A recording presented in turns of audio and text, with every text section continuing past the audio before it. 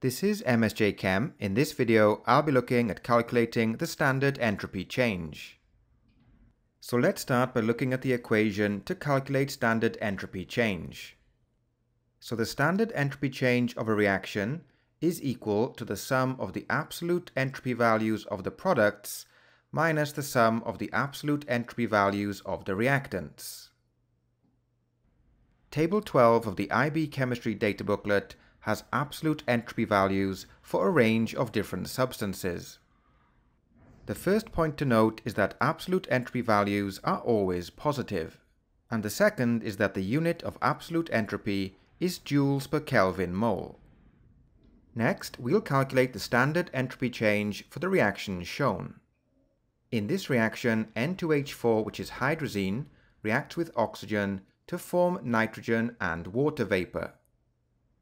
So here we have the equation that we're going to use, and we also have a table which has absolute entropy values for the reactants and products. So next we input the values into the equation, not forgetting to multiply the absolute entropy value by the coefficient in the balanced equation. This gives a standard entropy change of positive 244 joules per Kelvin mole. Note that the sign of the entropy change is positive because in the reaction 1 mole of liquid and 1 mole of gas have become 2 moles of gas. As you may recall from a previous video, gases have higher entropy than solids and liquids. In our next example, we'll calculate the standard entropy change for the Haber process. In the Haber process, nitrogen and hydrogen react together to form ammonia. So here we have the equation that we're going to use, together with absolute entropy values for the reactants and products.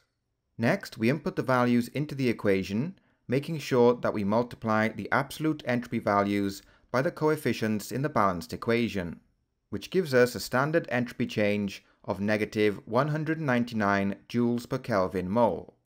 The change in entropy is negative because in the reaction, 4 moles of gas have become 2 moles of gas, which is a decrease in entropy. So let's end with a summary. Here we have the equation to calculate the standard entropy change for a reaction. To do this, we use the absolute entropy values in Table 12 of the IB Chemistry data booklet. Then we input the values into the equation, remembering to multiply by the coefficients in the balanced equation. When you get your answer, you should check that the sign of the entropy change corresponds to the change in entropy of the reaction. And finally, when using the equation delta G equals delta H minus T delta S, convert the change in entropy to kilojoules per Kelvin mole by dividing by 1000.